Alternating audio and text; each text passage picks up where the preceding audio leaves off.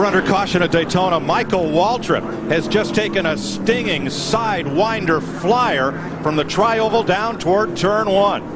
One car got in the back of him and he went for a ride, and he's climbing out okay. Under his own power. They're not having to help him out. That's a good sight. Out of the racetrack. Right there. He gets touched right there. Now this car goes way up in the air. When it turns around, you see it start to fly there. Turns completely up and pancakes right down on the roof.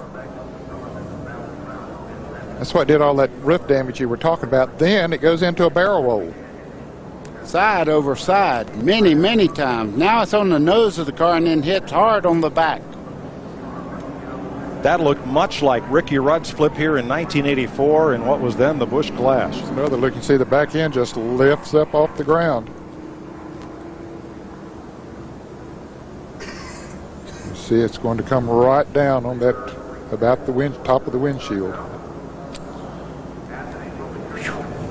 Any way you look at that, that was hard contact. That just tells you the cars are very, very strong.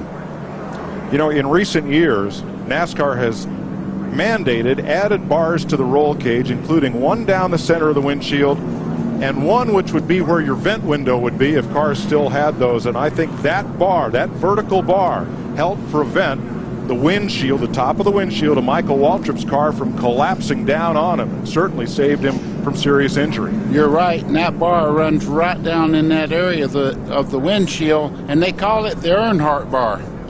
Driver, but take a look at this moment.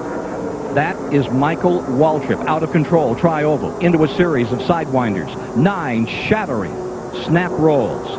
Less than an hour later, he was out of the infield care center into his Winston truck.